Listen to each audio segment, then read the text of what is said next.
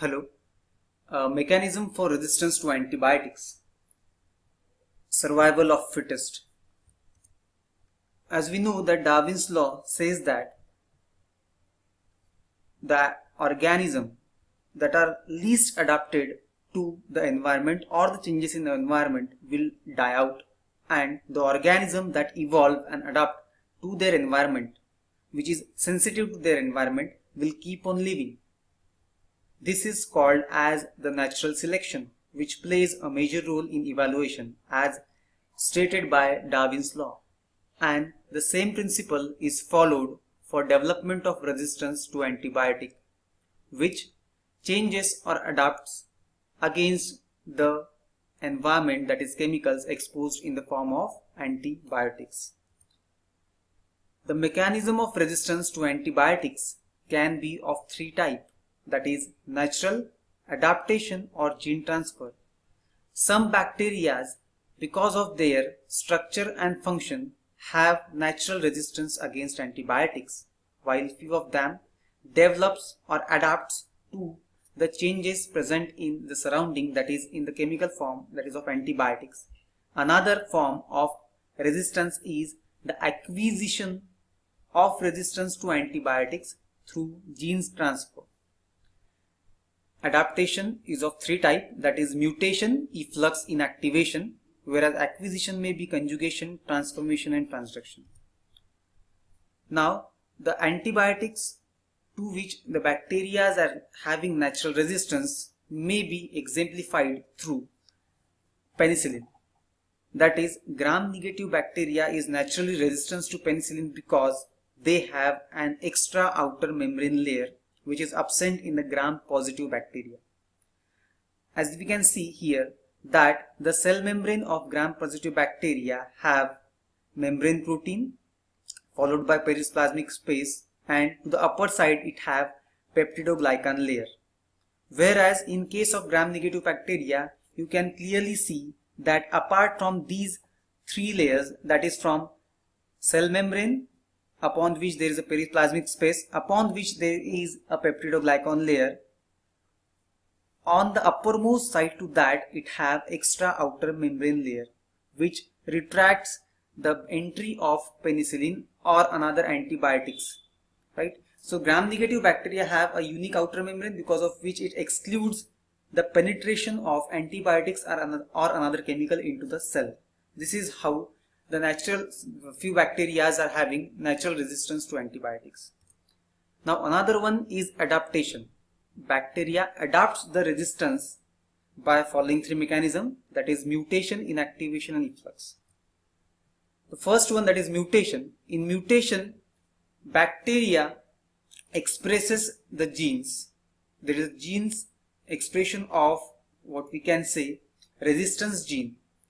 Now this mutation of gene result in altered protein formation, right? The genes have got mutated, which will result in altered protein formation. Now this protein is a target protein where the antibiotics go and attaches with that protein, and thereby it shows further modification or cell death or bacterial cell death. Now the modification or mutation leads to altered target to which antibiotic have decreased affinity, right? And this decreased affinity result in no effect, or there will be resistance against that particular antibiotic. Example is quinolones, tetracycline, penicillin, right? Penicillin, since we have seen the same example here before also in the last slide, that is natural what we can say resistance. So one antibiotic can develop in resistance in more or by one or more than one mechanisms. Now another one is inactivation. In this inactivation, which is another form of adaptation, bacteria develops the antibiotic resistance gene which expresses the protein which serves as antibiotic degrading or antibiotic modifying enzyme. Again we can take the example of beta-lactam over here or chloramphenicol. We will take example of chloramphenicol. Now when this chloramphenicol, when the bacteria develops a resistance against chloramphenicol, it causes the acetylation of chloramphenicol, which is an aminoglycoside, and these acetylated chloramphenicol have least affinity for its target, have no effect, or it cannot have the bactericidal effect, right? So this is another example of adaptation, that is through inactivation of antibiotic or modification of structure of antibiotic. Next one is efflux, which is the third form of adaptation. In this, bacteria expresses an antibiotic resistance gene which develops the antibiotic efflux pumps. Now these antibiotic efflux pumps serves as the pumps which efflux out the antibiotic which have got accumulated inside the cell. Now in normal case where the antibiotic efflux pumps are not present, in that antibiotics easily get accumulated inside the cell and it shows its effect either by causing protein synthesis inhibition or by another mechanism through which it causes the bacterial cell death. But after a generation of antibiotic resistance genes which expresses antibiotic efflux pump, the antibiotic which have got entered into the cell abruptly got effluxed out, and therefore there is a less accumulation, and therefore this particular cell will show resistance against that particular antibiotic. Example is of chloramphenicol and beta-lactam against. Now next one is gene transfer or acquisition. Now this kind of resistance is acquired from the same bacterial species or from maybe from another bacterial species. There are basically the three mechanisms of gene transfer method, which is also called as a horizontal gene transfer. There are two types of gene transfer methods in the bacteria, that is horizontal gene transfer method and the vertical gene transfer method. In vertical gene transfer method, it happens through the replication of bacteria. Right? Now we will focus on the resistance based gene transfer or the gene transfer method through which resistance is acquired. There are three methods, that is first one is conjugation, second one is transduction, and third one is transformation. In conjugation method, there is a formation of pilus between the two bacterias. One first bacteria which is having the resistance or which is having what we can say a resistance gene. Another bacteria is not having resistance gene in its plasmid, right? After formation of pilus, the resistance gene having plasmid will move or will get transferred from the resistance bacteria into the non-resistance bacteria, where it gets combined with the plasmid of that bacteria, and when that bacteria will replicate, it will have that resistance gene. So this is the first one, that is conjugation, that is formation of bridge between the two bacteria and transformation of resistance gene from one plasmid to another plasmid. Now second one is transduction. Second one here is a transduction. Now in this transduction, there is the transformation of resistance gene by the aid of bacteriophage. Now by this aid of bacteriophage, bacterium is first getting infected with the viruses, right?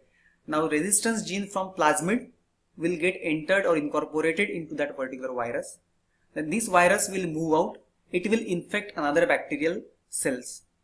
Now there can be two processes, right? That is, in that particular bacteria which have got infected by this bacteriophage, that resistance gene will get transferred into their chromosome or into their DNA or into their plasmid, or that bacteriophage will replicate into the host cell, and thereby it will cause, after replication, it will cause the lysis of that cell and it will infect more number of bacterial cell. Now these bacteria will now transfer the resistance gene to another bacteria, which is called as transduction, where the infected or resistance gene was transferred by the aid of virus which is called as a bacteriophage. Third method of gene transfer, horizontal gene transfer, is transformation. In this, the dead bacterium which is having resistance gene gets fragmented or lysis, and then this resistance gene get transferred into the alive bacteria, right? In this, there is no vector used or no vector is being applied for transformation of resistance gene from dead bacterium to alive bacterium, right? So in this way, there are three methods of horizontal gene transfer, that is conjugation, transduction and transformation, which finally transfers the resistance gene and thereby transfers the resistance into bacteria. Another way of gene transfer we already discussed is vertical, that is through replication. So it is not the strongest of species that survive, but one that is most responsive to change. Thank you.